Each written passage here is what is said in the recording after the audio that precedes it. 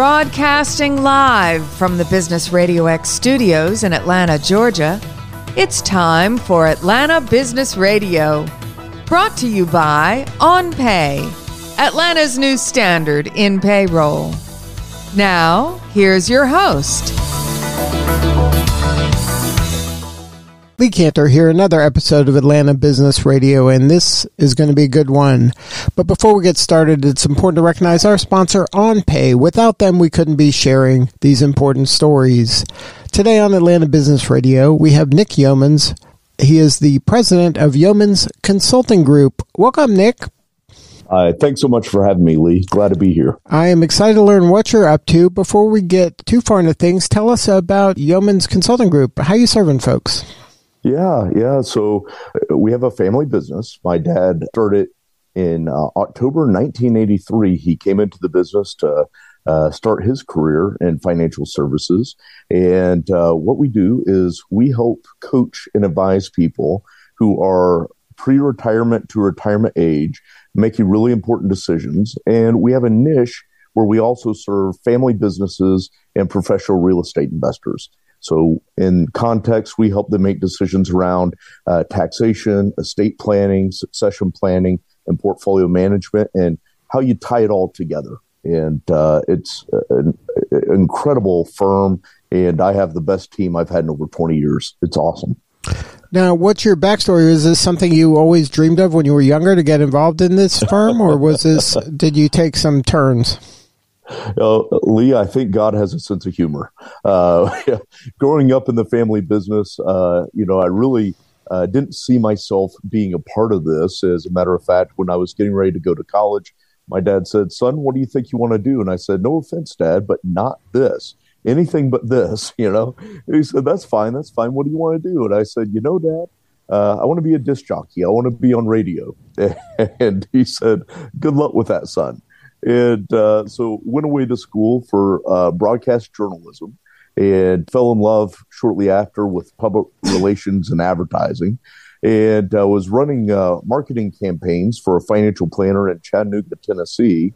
And I had what I can only describe as a God moment, where I'm sitting in the office one day, and a friend of mine, the owner of that practice, was walking a new widow. She was newly widowed, and they had just met for the first time since her husband had passed. And she looks at my friend, the financial planner, and says, looks at him, and she's crying and said, "I just couldn't do it without you." And she squeezes him, and she looks at me and says, "I don't really know what you do, but I know I can't do it without you either."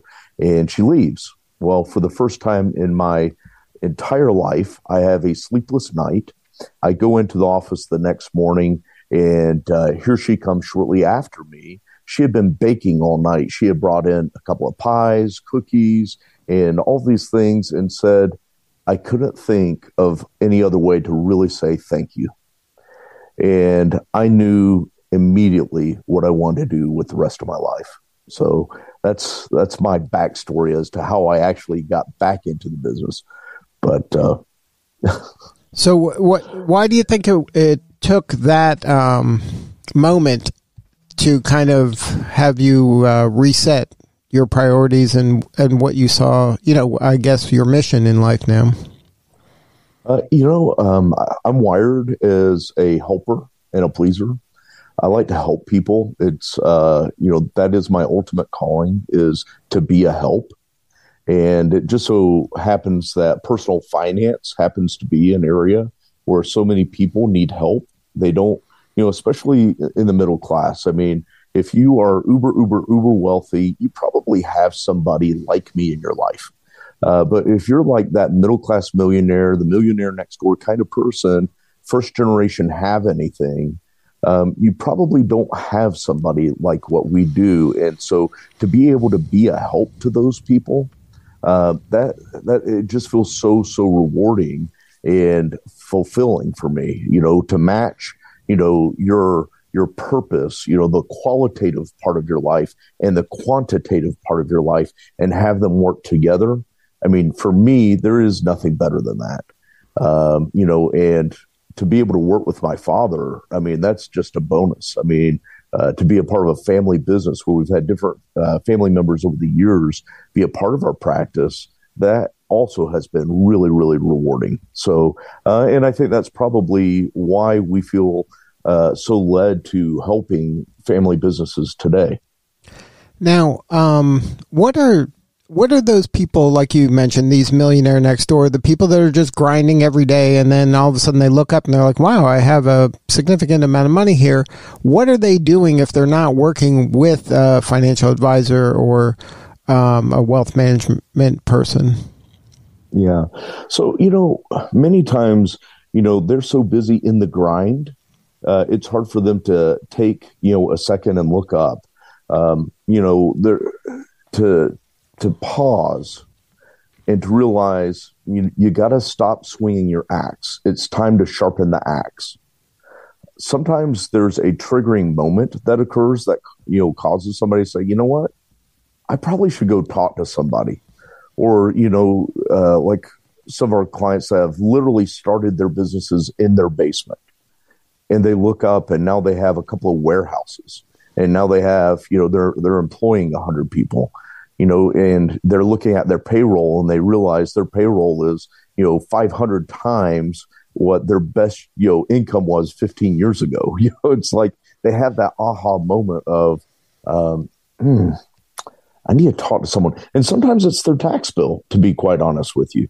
It's they're taking a look at their taxes and they have this kind of aha, like there's got to be something else I could do to alleviate this pain. I love my uncle, but I don't love him that much, right? So you've got some of those moments. And then finally, you have the business owner that he has built something, and it's been really, really wonderful, but, he's tired. Maybe, he doesn't know either what his next calling is or the next thing he's going to do, but he knows there's got to be something next, and he doesn't know how to wind it down, find a successor, position the business for his next chapter, his next phase. And so they're looking for advice around those things. So typically there is a trigger that occurs, and then they set out to find somebody perhaps like us. Now, are these people, are they trying to do it themselves, you think? Or are they just kind of just doing their job, working, and all of a sudden they realized, hey, I have certain things that are maybe outside of my scope? Because there's so many kind of do-it-yourself ways to handle a lot of, what a financial advisor or a wealth management person does. Yeah. Well, I think there's two things there. I mean, there's a lot of nuance, but first off, I mean, the people we work with are really smart people. It's not that they can't do that themselves, but is that in line with their passion, their purpose? Are they best suited to try to understand all the tax rules and the estate planning, documents that they need to put in place, and how to best arrange a portfolio? Like, is that the best use of their time? You see, most successful business owners that we work with, they understand the value of time. And most of them choose to delegate to competent people that they bring on because they want a collaborative approach. They want to work with someone who gets them, who understands their mission, understands what their complexities are in life. And so if I know you, I really, really know you, then we can tailor and custom, make a plan that is suited towards your needs, but it's also looking out for your best interest. It's trying to help you avoid your dangers, your landmines, looking for your opportunities, your strengths. So I think most people, they reach a level of success where they're looking for that partner that's going to work with them. But, I hate the term, financial advisor and wealth management and, financial planner and these, there's so many, like fiduciaries, the new keyword of the day. The reality is the general public has no idea what the difference is between all of these people. And I don't think it's the general public's fault. I think it's our profession's fault. I think we've done a really lousy job of educating people, the general consumer, as to what the difference is between all of these different people.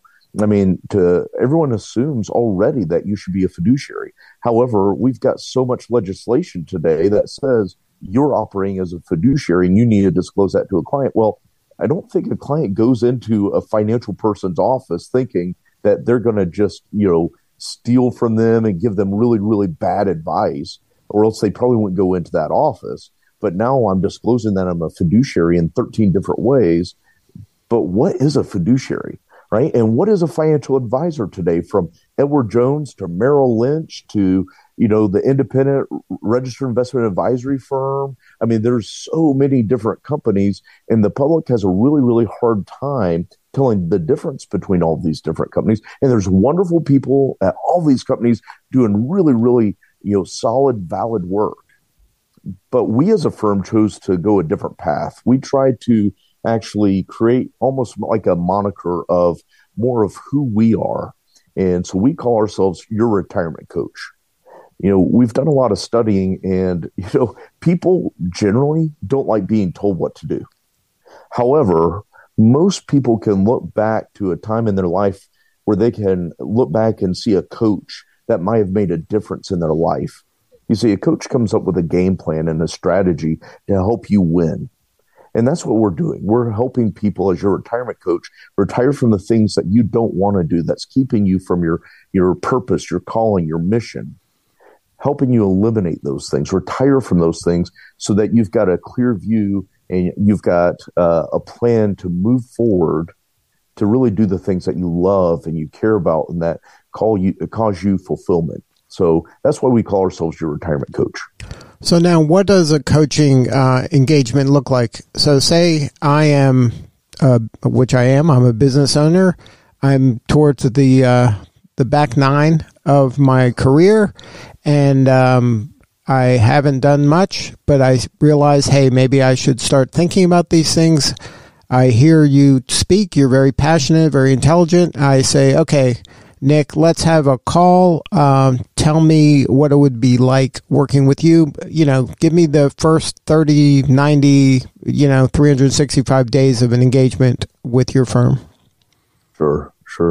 I know this is going to sound a little weird, but we start with, do you remember the book, 7 Habits of Highly Effective People? Sure. So I love that book. It's an oldie but a goodie, and I think it should be revisited. We actually do team trainings around that book, and written back in the 90s, but it's so good. Well, one of my favorite habits is the 5th habit, and the 5th habit is seek first to understand, then to be understood. So not to be cheesy, but the reality is we have a consultation together for an hour generally. And I give you a list of things that you can bring in to talk about. Could be employment agreements, buy-sell agreements, could be your estate planning document, tax return, etc.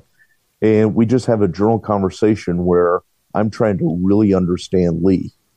What drives Lee? What keeps Lee up at night? What are the things that really, really, is maybe a big opportunity for Lee? Or maybe there's something in your tax return where I found Lee, if you just change these 2 things, it might save you $10,000 this coming year. So we kind of had this back and forth dialogue in our first meeting of, one, me really trying to understand Lee, and then setting out a game plan like, Lee, if we were to engage, this is the scope of work. And, we believe that everything affects everything else. So your portfolio, retirement accounts, beneficiary designations, titling of assets. So from real estate to your bank account, like all of these things matter, and they all can potentially impact your taxes, good or bad. They can impact your estate planning. The reality is 9 out of 10 estate plans I review, they'll fail. They will not work the way that clients think they will work. It's the real number is 10 out of 10, but that's hard for people to believe. But I've never met anybody in 20 years that had estate planning documents that they fully understood how they worked. And they end up with either they think they have a springing power of attorney, and I review it and find out it's an immediate power of attorney. Well, that's not what they wanted, and you look back, their biggest assets are retirement accounts like 401ks and IRAs. And you look at the beneficiaries and they all say one thing, you've got one tiny line to write out what you want with your biggest asset. And then you look at the will and the trust and it says something completely different. So we really need to understand. So instead of doing a financial plan, and I know this is going to sound hypocritical, I'm a certified financial planner that doesn't believe in financial plans. Okay. So here's been my experience with financial plans. We put together, 150 pages, really nice paper, leather bound book, looks great. I've got all the supporting evidence for all the recommendations. I give it to you. You pay your fee. And here's what happens, Lee. You take it home. It goes on a bookshelf or it goes in a safe and you don't do anything with it. I feel like I did you a disservice. So instead, what we've chosen to do as a firm is put together a financial action checklist. It's basically your personal playbook. And it's two to 3 pages in various financial topics that matter to you. Here's where the customization comes in. So tax planning, estate planning, retirement planning, legacy planning, and charity. It could be debt management, risk management, etc. So again, tailor-made to you, business succession, what that looks like. Here's what we understood. Here's what we found. Here's the recommendation. Here's how you implement it. And it's a checklist. And so then, Lee, we have a follow-up meeting that says with you, me, your business partner, your bride, if you're married, and we're sitting down and we say, here's the findings, here's the triage. We put it in order of either biggest opportunity or biggest danger. And we have, again, a collaborative meeting that says, hey, here's everything. Now, you might look at it and say, Nick, I understand why you put number 1 up front, but number 3 is really the one that keeps me up at night. That's the one that is my biggest pain point. Greatly, no problem. This is your stuff. We move number 3 to number 1. And then if we agree that this is the order of things that we want to tackle, then we walk hand in hand with you. We help you check off all those boxes. And that will generally take anywhere from 3 to 6 months to get through it. We'd rather do things right than fast. But, it generally gives us enough time and you enough time to both, you've got to live your life and run your business. And at the same time, we've got a lot of homework behind the scenes that we're doing to help you get everything done. So that's a general scope. Once we get everything checked off of that list, then we go into maintenance where we're meeting routinely 2 to 3 times a year. So then what's happening during those meetings? So once I have the plan in place and it's being executed, obviously life is not static. It's dynamic. Things change all the time. Is this where we're reevaluating to make sure the needs that I thought I had 6 months ago are still my needs for today? Yeah. So good question. So one, we're going to have regular meetings on some topics that just stay on our agenda. So we build an agenda specifically for, in this example, Lee. And so on that agenda, there's going to be some studies on there. So, as an example, if somebody was wanting to exit their business in, let's say, 3 years, then there's going to be some nuances that we need to understand about either they've already found a buyer, it's going to be an internal transition, whatever it is. So that's the kind of thing that's going to stay on the agenda that we're always talking about. The second thing is going to be at least one meeting a year. We're going to have a tax-focused meeting. And here's what we know. Taxes are a matter of fact. Investments are a matter of opinion. Everyone's got a shinier whistle when it comes to investments. However, when it comes to taxes, taxes are taxes. And so what we want to make sure that, someone like Lee has is a dynamic tax plan that understands what are the rules of today and how does someone like Lee take advantage of those. Then we've got, a meeting that's generally more focused on estate planning or the business itself. That is, we started a new 401k. Did we title our beneficiaries correctly? I've got a new grandchild. Should I set up a 529 plan, etc.? So we have a static built agenda that is built towards Lee, but we have a few things that stay on there because we know they're going to be important each and every year.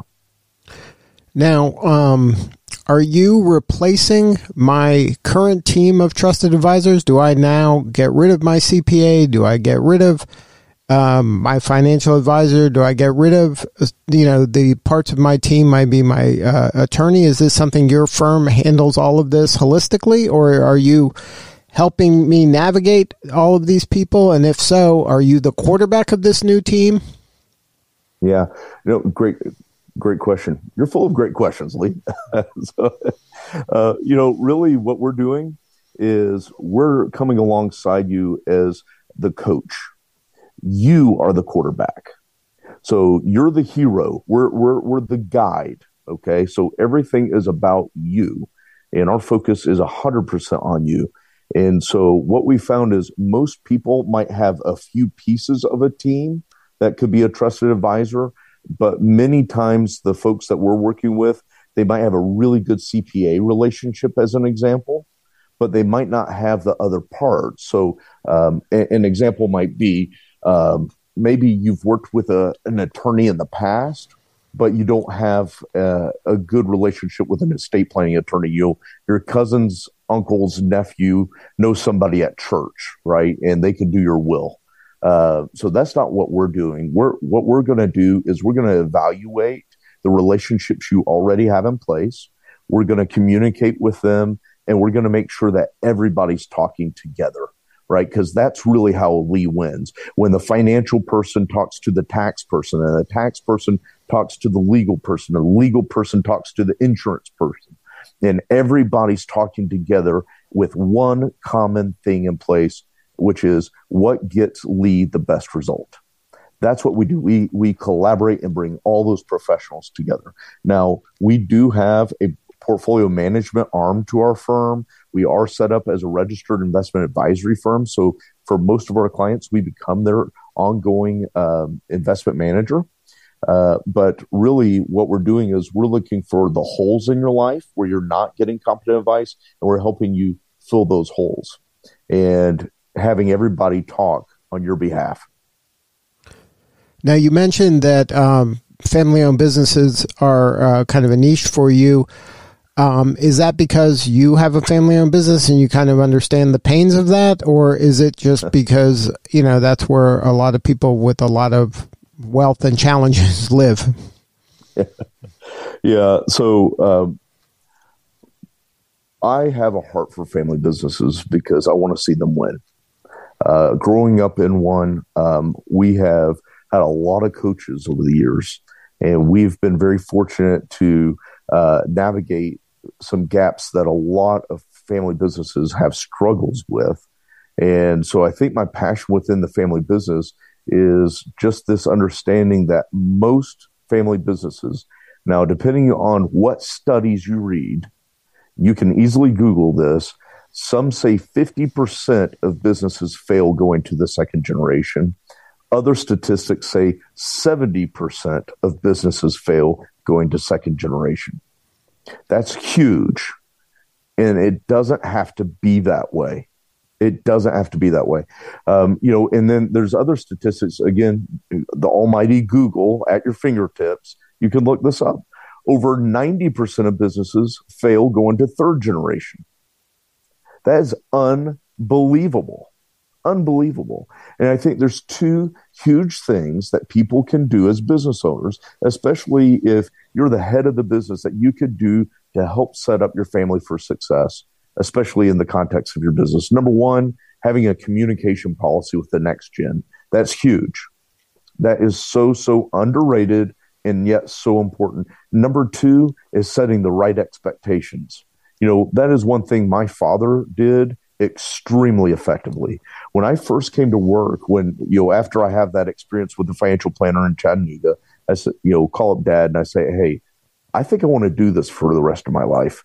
So he was going to a conference in Scottsdale, Arizona. He says, why don't you come with me and we'll talk? So he and I are talking, and he said, look, in order for this to work, you and I have to be on the same page. He and I are both very type A, very driven people. And but he was my wrestling coach when I was younger, and I had to look at him like my wrestling coach, like my coach. My coach is looking out for me, and he is trying to coach me to win the match. Okay, so if he's got my best interest in mind, I've got to submit and listen to the coach. So that's what I was able to do. I was able to have that mindset. But he said this, and this was powerful. He said, "I'm going to pay you what you're worth, and you're not worth a whole lot right now." Great expectation, right? Yeah. And I said, I'm like, probably not what you wanted to hear.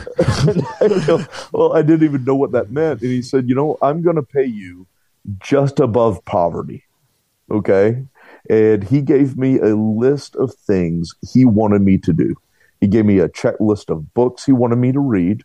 He gave me a list of certifications he wanted me to achieve, licensing he wanted me to get, etc. He gave me I don't remember if the list was 30 things or 50 things, but I had to check off each thing. He said, when you complete this, you'll be of value. You'll add value and we can readdress your compensation.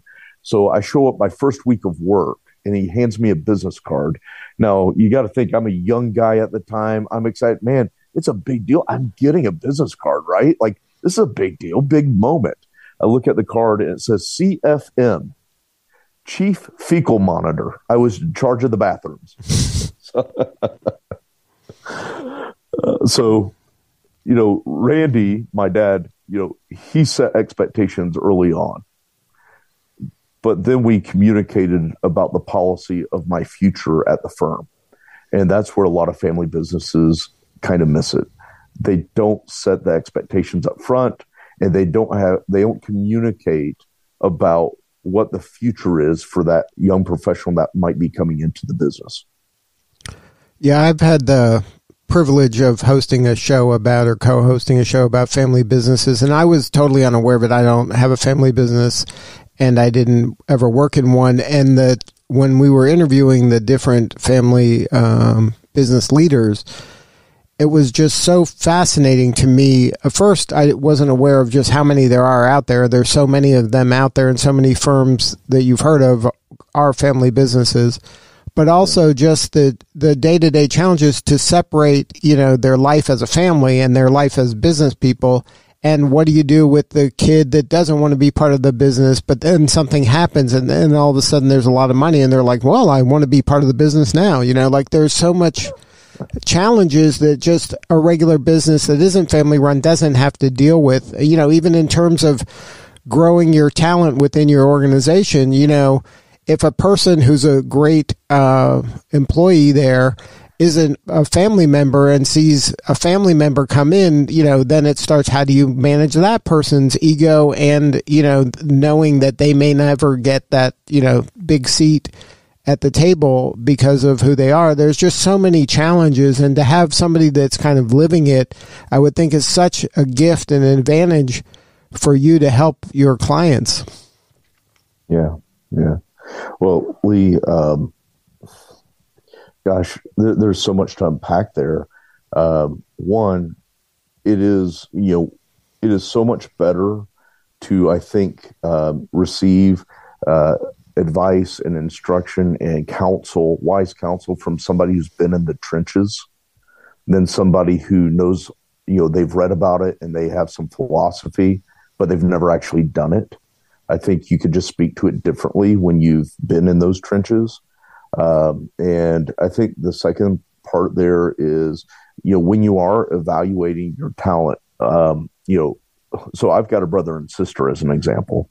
Okay. And my brother and sister, they chose different paths.